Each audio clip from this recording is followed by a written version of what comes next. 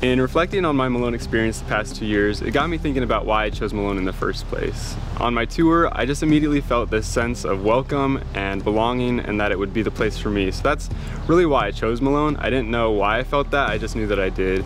The past 2 years have been incredible. I've had experiences that I really never imagined.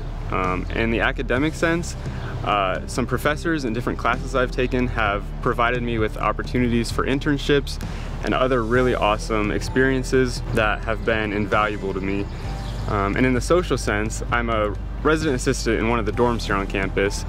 And again, that's really not something I anticipated or expected.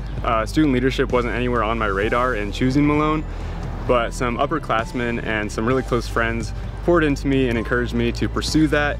And again, that has provided me with some experiences that I never imagined but would never trade.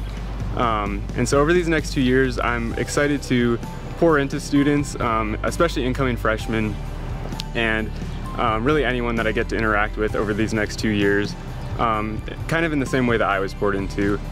In choosing Malone, I didn't expect everything that's happened, but I really would not trade choosing Malone for the world.